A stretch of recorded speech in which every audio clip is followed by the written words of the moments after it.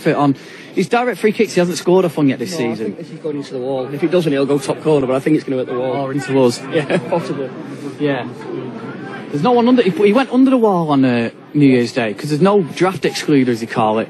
Alessandra's in there making a nuisance of himself as well.